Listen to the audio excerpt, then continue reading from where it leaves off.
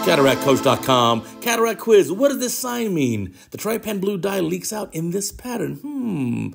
Patient had prior trauma 3 months ago, and then the B scan looks okay. Let's look at the eye here. So what do we have here? Whitish cataract, looks intumescent, going in with a needle for decompression. And let's take a look here, trying to decompress. Maybe that worked.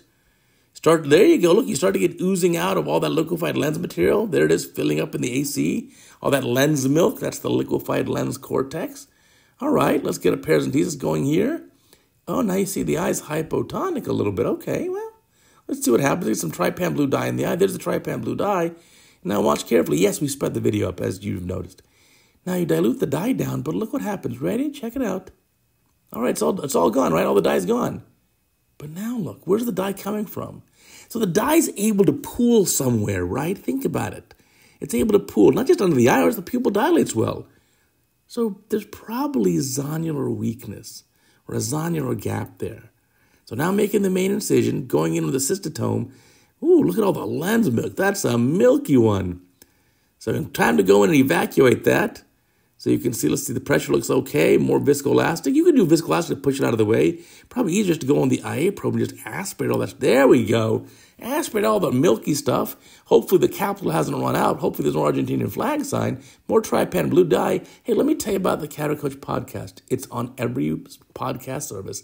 It is the top podcast in all of ophthalmology. And its sole purpose is to make you a better ophthalmologist. You will succeed more in life. We'll teach you all the secrets. I'm dead serious. Check it out. Here we go. Going back now. Now you got more dye in the eye, trying to get a rhexis done. Rhexis looks pretty good so far. There's some maybe HPMC on the cornea, hydroxyprobamethylcellulose. Here comes some more viscoelastic. Let's get that rhexis completed. I'll take anything. It doesn't have to be pretty even. As long as it's continuous and curvilinear with no running out edges, we'll take it. So go, go, go. Getting it almost done. All right, keep going. Take your time. Another good idea. You can put more viscoelastic. As we all know, viscoelastic is cheaper than vitreous. Use as much viscoelastic as you need.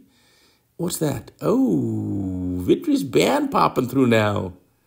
You don't even have the rhexis done yet. Now it's going to be a challenge. Let's get that rhexis done. And I'd put some triamcinolone in the eye too, just to see where the vitreous is. And you got to get that nucleus out. I'd want to get the nucleus up, get it out of the bag. Now, look, the pupil came down too.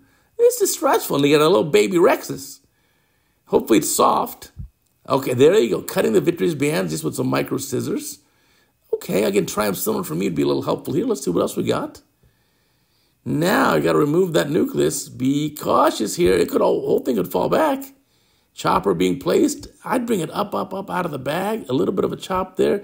As you can see, so a smaller little endonucleus because you had so much liquefied lens cortex. There you go, bringing it up. I like that. Good job there. Let's make sure the bag's intact. If it's not, you better put on that indirect ophthalmoscope and look back there, or at least use a retinal viewing system, something. Let's clean this up. It looks like the bag's intact. Well, that's fantastic. So there's some viscoelastic. There we go. Yeah, the bag looks pretty good.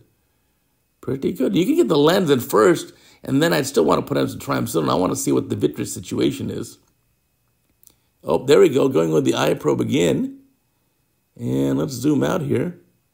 Here comes the lens. All righty, three-piece lens. I like the idea of a three-piece lens here. Yes, of course. Remember the anti-S orientation. And enlarging the incision a little bit. I like that. That's a good idea. You can always put a suture or two at the end. Here to get the lens in nice and easy.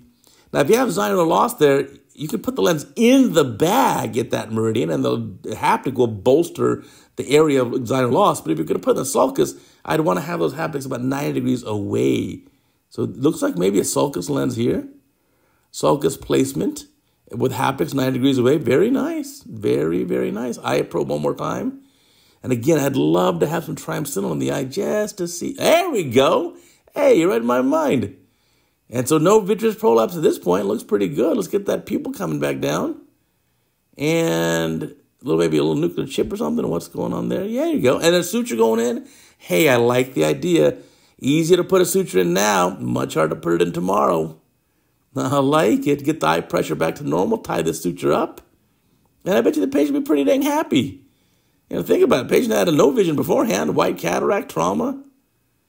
And you got to be careful what's going to happen to this patient's other eye. You get trauma again. People who get trauma tend to have it another time. So there's a suture in there, and it is, indirect ophthalmoscopy is performed. Thank you. Fantastic. Superior choroidal detachment was found. Yeah.